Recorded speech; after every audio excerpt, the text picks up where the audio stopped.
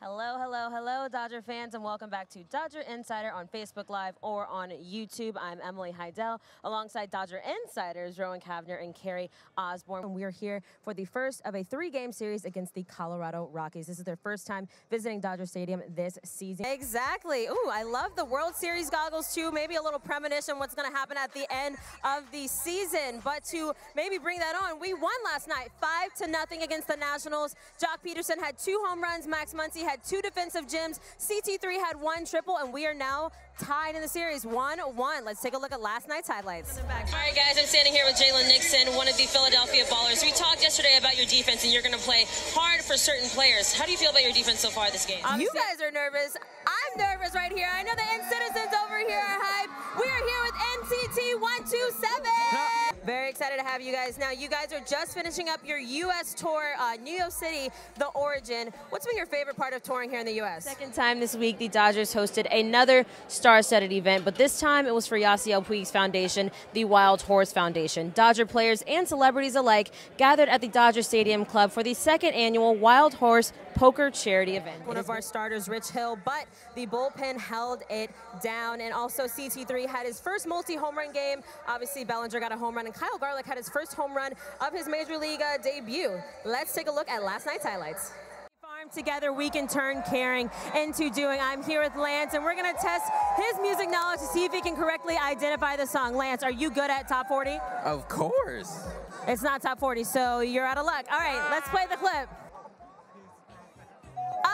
Yes, you are correct, Lance. You win a Dodger prize back, courtesy of State Farm. Thanks so much for playing. It is a very special day, you guys. Obviously, like Todd said, it is Jackie Robinson Day. We are celebrating the 72nd anniversary of him breaking the color barrier in baseball. And we also have Aloe Black here, who's going to be singing as well. You guys have your 42 jerseys on. You guys need to be proud to be wearing those and celebrating Jackie Robinson, a guy who literally changed the complexion of the sport. The Dodgers and X Games came together today for an assembly celebrating ESPN's Shred Hate program. So we are with some of the pups that'll be helping out with the first pitch. Tommy and Finley, they are actually therapy dogs. Cutest little Bichon Frises. As you just saw Justin Turner's 3 home runs from last night's trouncing of the Braves. But before we get into more highlights of that, let's look at the actual highlights of the entire game on Facebook Watch. Take a look.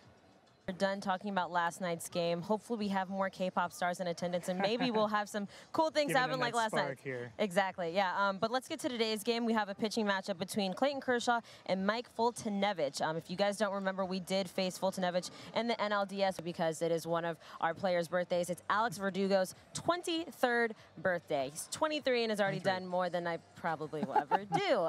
Anyway, Dave Roberts had to comment on his maturity on and off the field. Take a look. 21 aspiring female reporters and 28 NFL rookies joined forces through Galvanize to not only gain more media exposure, but also help each other realize each other's passions and dreams and work and life. Described you as King of the Jungle, and when I think of Disney movies and King of the Jungle, I think of Lion King.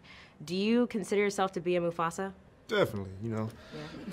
Yeah? Do you think you can translate that and bring that to this environment here where you're competing with other rookies who also might have considered themselves as Mufasa? Also, I know you guys probably got these as you were walking in. This is the giveaway. It is almost 2019, so in addition to being loud for this game, you need to be loud for the fact that it's almost the new year, guys. Are you guys hyped?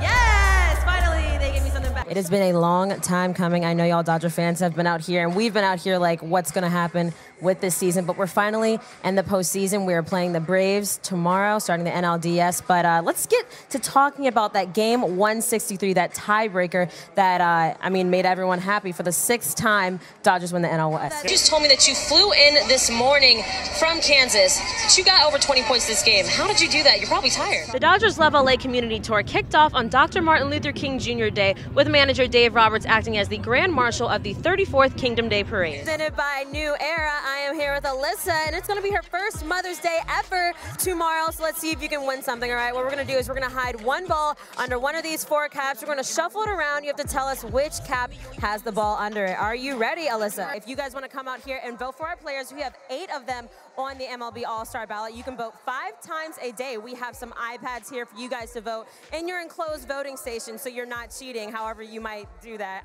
I don't suspect you would do that. You in a home run derby. Nolan Arenado said no. What do you think? I think they both could beat me. right now. Well, guys, that does it for us here at the Sherwood Country Club. For more information on how to donate, go to JustinTurnerFoundation.com.